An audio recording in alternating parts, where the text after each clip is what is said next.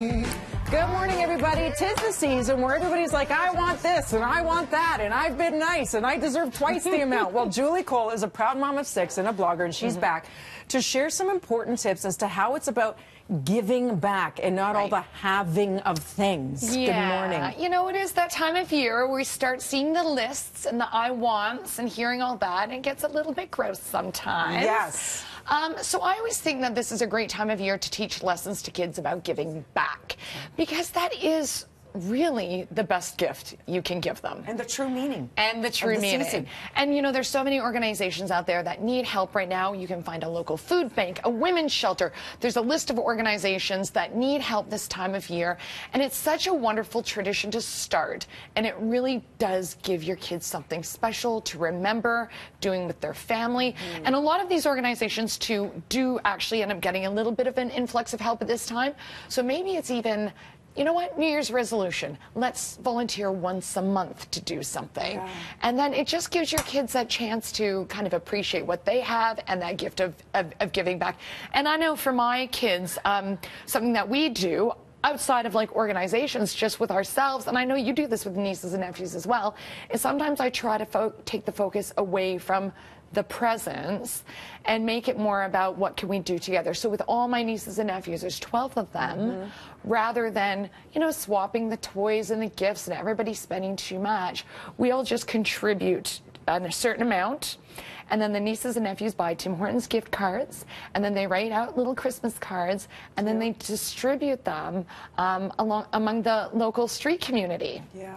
And it's beautiful because it gives the kids a chance to interact with people living with homelessness. It makes them appreciate their own situation, and just it's a feel good. It is a feel good. Yeah. You really do, when you're giving like that, it really is your spirit that's receiving. For right? sure. Because you know you're helping somebody in need, and it helps them realize and put into perspective all the blessings that they have. So you see experiences over stuff as something you could do by example too. So role model the behavior you want your kids to then follow. Right. I mean, nobody wants kids being sort of greedy or asking for too much or wanting too much. And I feel like this parenting gig, it really is all about the role modeling. So are your kids overhearing you say things like, oh, you know, the neighbor's got that nice new car and we can't afford that nice new car.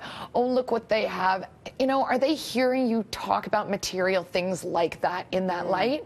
You know, make sure that you're role modeling the importance of, make sure you're volunteering and they're seeing that. Make sure they're seeing, you know, that you don't place too much value on the material things, because as I said, it is a role modeling gig, this parenting thing. And then there's the fact that the kids talk with one another. They go back to school. Yep. And it's, I got this and I got that. Sure. And how does that make the other kids who didn't get those things feel? Right. So as I always tell my kids, and I think it's important that parents remind their children that Santa is very respectful of parents.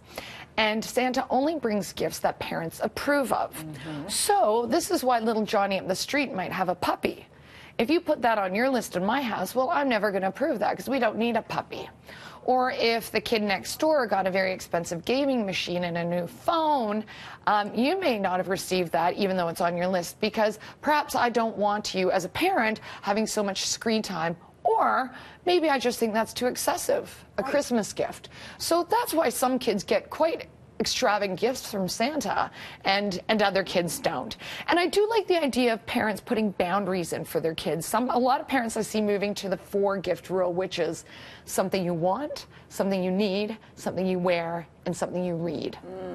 So there's something, you know, some necessity in there that gets fulfilled, some reading material, which is good, and then maybe one thing that they really want. Yeah. Just put some boundaries there. But it's true, Santa has to go through mom and dad and all the guardian angels first. That's right. And then decide from there. But at the end of the Exactly. day, it's about giving back and creating memories. I know with my niece and nephews, it's always, whether we're having a little impromptu dance session in the family room, or playing charades, or going outside if it's snowing and having fun. That's the stuff they hold on to. Absolutely, and that's why I always encourage grandparents or aunts and uncles, rather than getting the toys and the things that can break or they outgrow, they'll never outgrow their memories. So how about, you know, a ticket to the theater? How about a day in the city? How about paying for some music lessons? Again, valuing that experience over the materialism. Quality time. Yeah. Thank you so much. Great tips, Julie. For more information, where can we follow you? You can follow us at mabelslabels.com, and you can find my blog there and our Instagram. Merry Christmas to you. Thank you. And your Huge family of 8. I don't know how she does it. That's a whole other thing with 6 kids. You're incredible. Thank you.